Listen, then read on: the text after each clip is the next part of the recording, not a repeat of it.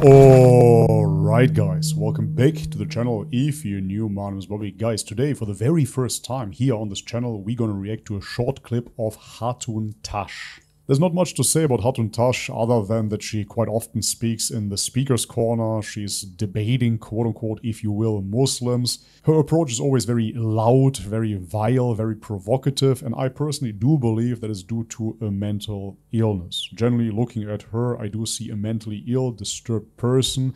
I don't see a sane person, and oftentimes we see that mentally ill people find their way into religion, no matter which religion that is, and then they kind of project their mental illness onto the religion. And then, of course, people associate their mental illness with the religion. They believe that the religion is vile and loud, etc., etc. So I personally believe that most Christians wouldn't even claim Hatun Tash as a representative of them. Anyways, the reason why we're reacting to her today is because she speaks about Tyson Fury, and Tyson Fury mentioning the name Jesus Christ in Saudi Arabia. Wow, what a big deal! Alright guys, before we jump into the video, as always, if you enjoy my work, leave me a thumbs up, subscribe to the channel if you haven't already, and check out the links in the description box to further support. And now, with no further ado, let's have a look. In the times of trouble, in the times of joy, in the times of grievance, in the times of wedding, in the times of losing or winning, the name of Lord Jesus Christ will be lifted up. And today, in Saudi Arabia, where Christians are being persecuted, and even as a Christian, you can't even enter the certain part of the country.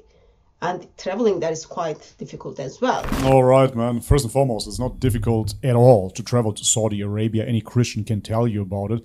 Quite the opposite. Saudi Arabia has become somewhat of a tourist hub, and therefore Christians are welcome, Jews are welcome, any other religion is absolutely welcome. But if you're speaking about Mecca, yeah, duh, Mecca is a pilgrimage site for Muslims. What's the problem with that? Look at Mount Athos, for example. Mount Athos is a pilgrimage site for Orthodox Christians. In order to enter Mount Athos, you need a visa, a specific visa in order to enter the premises. But moreover, dear Hatun Tash, even you as a Christian would still be discriminated. First and foremost, because you're not Orthodox, but secondly, and more importantly, because you are a woman. Mount Athos is exclusive for men. A pilgrimage site only for men? How misogynistic! How absolutely bigoted! Yes, there are certain restrictions for certain people that cannot enter religious sites. This is not exclusive to Islam. And just think about it logically, man. It is a pilgrimage site for Muslims. Do you really think anybody wants you to be there? Of course not. And the same applies to any other religion, be it Hinduism, Buddhism, Jainism and whatnot. They all have certain exclusive temples where only their type of believers can enter. Yet, name of the Lord Jesus Christ is being lifted up. Praise Tyson Fury demonic for face, lifting up name of the Lord Jesus Christ, even when he lost the match. Okay. An incredible performance. Yeah. You look like you had him in big trouble in the early rounds. Yeah. What went wrong in there for you tonight, Tyson? First of all, I want to thank my Lord and Saviour Jesus Christ for his fantastic fight with Alexander. I believe I won that fight. You know, I thank Jesus for all the victories he's given me.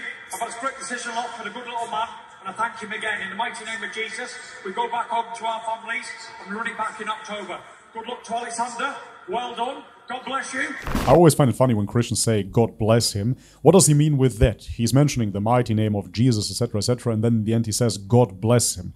Why don't you continue then saying, Jesus bless him, if you truly believe that Jesus is God? If Jesus is God, he is God incarnate, he is the second person of the Trinity, why not say, Jesus bless him? Right? But intuitively, naturally, people understand, of course, that God, the expression God alone, is higher than Jesus. Because God transcends personhood. Of course, not in Christianity, there he has three persons, but I believe in the fitrah, of course, as a Muslim, and therefore I know that people internally understand what it means when they say God bless you and not Jesus bless you, because Jesus is a prophet of God. Scripture talks about one day every knee will bow down to Lord Jesus Christ. Every knee. That includes all the knees of Saudis. That's going to happen willingly or not willingly. Yeah, alright, this is just some more evangelical nonsense, of course, because ultimately every single religion has certain eschatological claims. The Jews, for example, project into the end times that the Goyim, the Gentiles, will serve them as slaves. And I believe that every single Jew will have at least 2,000 slaves, Gentile slaves, that is, right? That is their claim. Your claim is that every knee will bow to Jesus Christ. I believe this is based upon John, but I'm not too sure. Anyways, this is the claim of your religion. This is the claim of your scriptures. First and foremost, we would have to clarify if your scripture is legit, if we can trust it in the first place. Otherwise, it's just wishful thinking ultimately, and... Yeah, well, you know, that's just like your opinion, man. Of course, we give thanks for Tyson Fury for being brave enough to lifting the name of Lord Jesus Christ in that pagan adultery country. Yeah, Tyson Fury being brave enough, quote unquote. Tyson Fury was, until that fight, the heavyweight champion of the world in boxing. Do you really think that he has to be particularly brave now in order to proclaim what he believes in? I highly doubt that. And moreover, it is of course hysterical that he's lifting up the name in this pagan country where those pagans believe in the worship of one God alone. Tyson Fury, on the other hand, has to pray to a man, to intercede for him, to pray to the Father, the Son, and the Holy Spirit, to pray to the Son because he is the only way to the Father, etc., etc., you name it. Yeah, this is not pagan at all. Jesus Christ in that pagan adultery country. Adultery as well. Saudi Arabia is being shagged with the name of Lord Jesus Christ. No, Dear such a demonic little Saudis, face, man. be ready. Glorious gospel will come to your house, to every house. Wow. Steps are being taken already. Name of Lord Jesus Christ is being lifted up. Alright, this is it for today's video. Yeah, absolutely epic speech. Well done, Hatun Tash. So in the end, she says the gospel will come to every household. First and foremost, I believe she's quoting Islam here after all, because we know that Islam will enter every household. She's definitely misquoting and mixing up something there. But moreover, she's talking about the glorious gospel that will enter every household.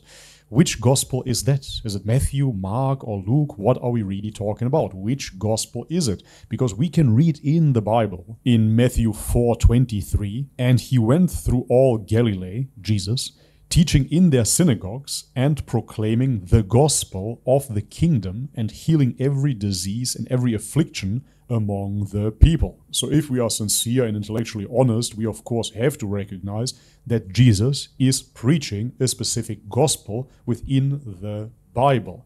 However, it cannot be the gospel of Matthew, Mark, and Luke. It has to be another gospel, because at the time there were no gospels of Mark, Matthew, and Luke, let alone the gospel of John. Therefore, if we are honest, we have to admit that we do not have the gospel of Jesus.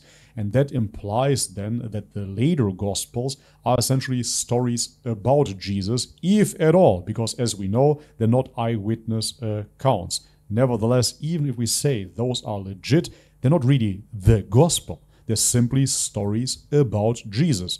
Similar to Hadith, but less trustable in the end, because we don't have a chain of narration.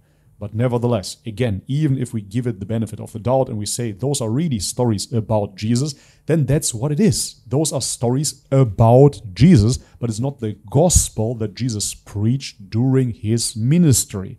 And this is why, if you look into Islam, you find an answer for that question, for that dilemma as well, because we believe that Jesus was given the Injil, that would be the original gospel, that he then preached to the children of Israel, because within the Bible we can find as well that Jesus was sent only for the children of Israel, for the lost sheep of Israel. But anyway, such honesty we cannot expect from Hatun Tash and her friends. Ultimately, their hearts are sealed, deaf, dumb, blind. The message of Islam is very simple. For some people, too simple indeed. Some people are asking, okay, what do I have to learn about Islam before I can accept it? I was the same way. I came from a Christian background.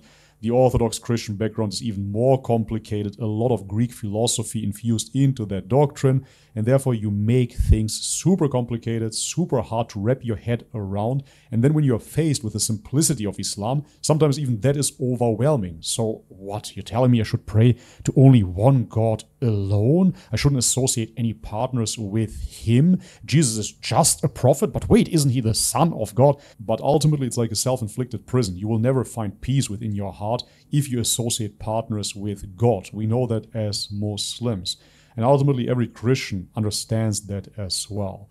They want to defend their doctrine, they want to defend their ideology that is just human nature, but ultimately no Christian can answer who they're truly praying to. What's your laser focus when you're praying to God? Is it Jesus? Is it the Holy Spirit? Is it the Father? Who are you truly praying to? Then they're going to tell you to everybody, of course, and then ask Mother Mary to intercede for you. This is a scattered approach to the magnificent unity of God. And as long as you use that scattered approach, you will have a scattered mind as well. You won't be spiritually fulfilled. Ultimately, you're in rebellion against God. And I said it before, there are just two modes of operandi, if you will, in this world. Submission or rebellion. What does Islam mean? Submission to God. How do we submit to God? By praying only to Him, Him alone, worshipping Him without any partners, and obeying His commands. You cannot find that in Christianity, because the law has been lifted, allegedly. So therefore, you're not following any law in your religion. You don't have a guideline for your life. And moreover, you're not praying to God alone. This is a recipe for spiritual failure. Alright guys, but this is it for today's video. If you liked it, leave it a thumbs up, subscribe to the channel if you haven't already, and check out the links in the description box below to further support my work. And as always, may God bless you all, much love and peace. يا نفس إن لم تظفري لا تجزعي